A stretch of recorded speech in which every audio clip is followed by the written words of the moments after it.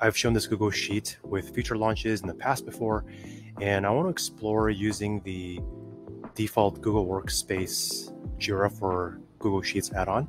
So I'm going to try to import all my Jira issues from this project, my Pet Pulse project. There's like 40 something issues here into this Google Sheet. I'm going to create a new sheet called Jira import.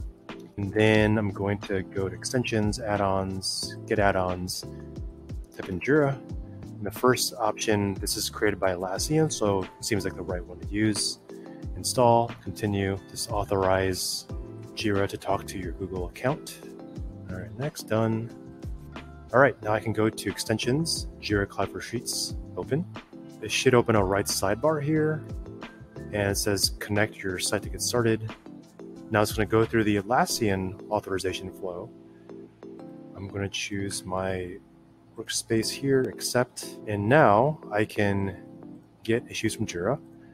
I'm going to do a basic import for now. I can see all my projects here. I'm going to pick my Pet Pulse project, and then I'm going to do all the different issue types, and then also all the statuses. And this is the most basic import, 5,000 issues.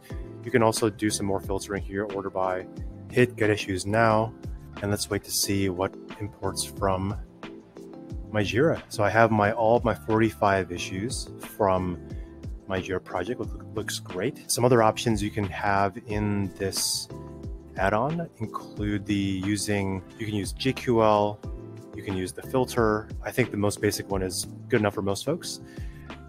And then you can also import specific fields from your Jira project. And then also what I think is interesting is scheduling an automatic refresh. So I think you have to do some authorizations here. I'm just going to try this out to see what happens. So you can refresh hourly, daily, weekly. So just a typical cron job here. And another thing that's interesting is you can also have the Jira function be used within Google Sheets. So for instance, I can go into a new sheet and I can say equals Jira, project equals Pet Pulse, and created date is greater than or equal to the last 90 days. And now with this Jira function, you can do some basic, it's like writing Google Sheets functions, except you're in Jira, except you're writing a custom Jira function. And you can also pull back just specific columns. Let's say I want the issue, key, order, priority, and status. So only give me those columns, properties from my Jira issues. So I'm not sure what the use case is for using this Jira function. I think it might be if you want to substitute these values with formulas within your Google Sheet, which could be interesting. But I think what's more interesting is actually setting up a pivot table. And I can now go to my Jira import table and select all this data, and then go to insert pivot table, existing sheet. I should say new sheet, create, delete this one.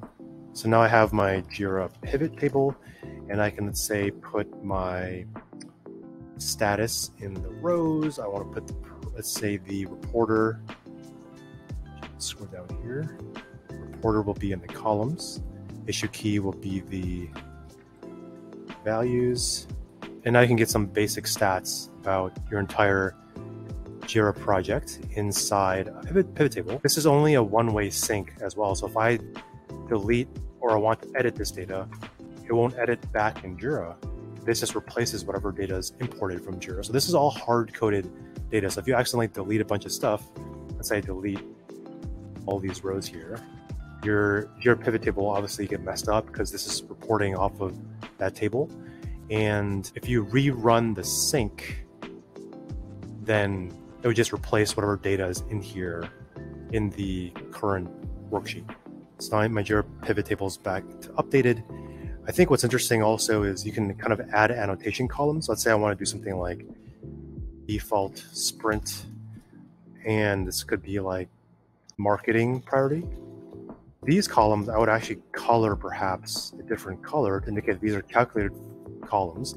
So this could be equals sprint if this sprint equals sprint A, then sprint A, otherwise sprint B. Very basic formula. So since there's nothing in this sprint column, this defaults to sprint B, but the minute there's a sprint A, it defaults to sprint A. And I can change my pivot table now to pick up that data. And let's see, I'm going to actually change this to be from A to STU. And so now I have this sprint. Oh, there we go, default sprint. I can drag this into the rows. And now I can see this new column of data in my new property in my pivot table. If I, let's say, refresh this data, it's not going to delete my columns T and U. It will just refresh columns A through S. Let's test that out. Whoops. Yep. So it only replaces everything in columns A through S, and your annotation columns, your kind of like formulaic columns, calculated columns, those will stay intact so that your pivot tables or any reporting you've built off of that sheet stay intact. And another interesting thing about Google Sheets is I would actually default turning this into the new table feature. So if I go format and then convert to table, this gives you kind of like an interesting table format for all of your rows of data. But more importantly is I can rename this to be called Jira issues. And now this table is called Jira issues. I can build views off of this table, but I can also reference this table in a formula. So if I, instead of having to write equals this whole thing like that, where I have the reference of A2 to E10, I can now write equals Jira issues, the name of the table. Let's say I want to get all the keys from my table. You have to put up array formula before this.